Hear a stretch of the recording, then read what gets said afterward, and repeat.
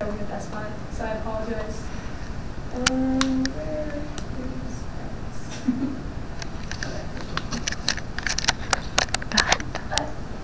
that? My speech is going to be about how to be successful at a retail job.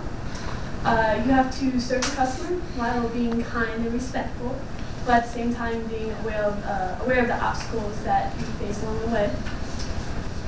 It takes a lot to wear the blues, but there are a lot of things that you need to be responsible for during the shift. Serving the customer, being kind and courteous, or just two of the tasks that you need to be an employee.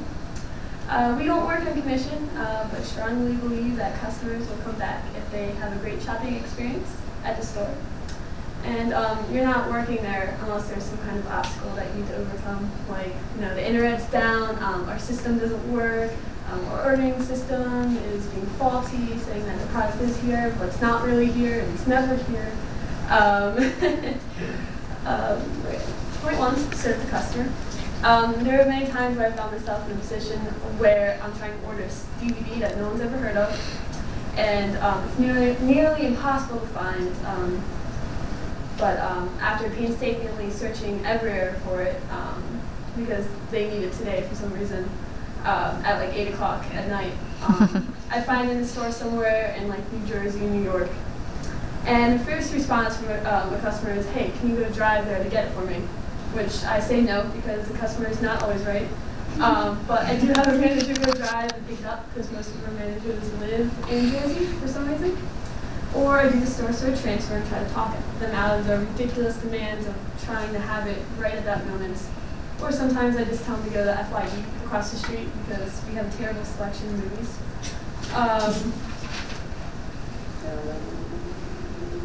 Yeah, we try to do whatever we can to obtain whatever they need.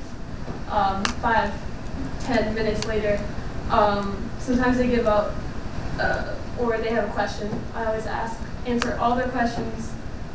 Point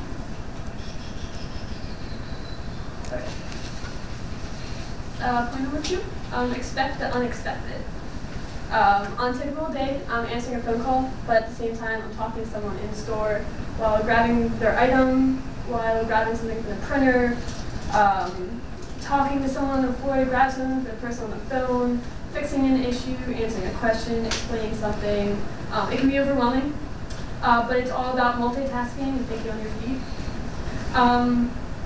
When I answer a call, I always expect some horrible issue, like my refrigerator is running, I can't stop, the gas is leaking, should I turn it off? My kid sat on my iPod, my laptop never arrived, I'm going to sue you because the post office is not doing their job. Or my personal favorite, what do you mean I can't return my 4-year-old TV? I try to come up with a solution as best as possible, but sometimes, that's not always the case. Like, I had someone call because it took 7 extra days for us to deliver her laptop, but keep in mind, we use FedEx, so it's not really a problem, but anyway. So I was like, well, ma'am, I'm sorry to hear that. Is there something I could, help? Or, what do you need from me? And she's like, well, I bought tech support. I'm like, that's cool. Do you want me to explain it to you? No, that's not what I need. And she went on to explain to me that she wanted to be reimbursed for the 7 days that she could not use her tech support. But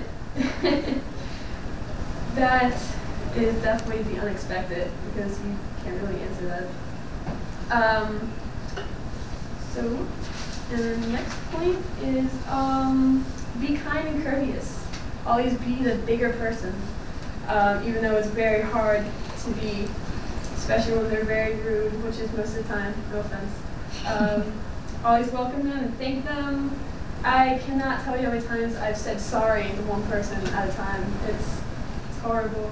And act like you care. I mean, I try to care. I think I'm the nicest person that works at that store. But, yeah. I had a quote somewhere. Okay, this is where it gets kind of commercialized. There's a quote from Ryan Dunn, who I think used to be the CEO, but this was in 2009, so I don't really know. If you're in technology, if you're in the technology business, we're going to have to learn to deal with constant conflict, which is so true. You have no idea.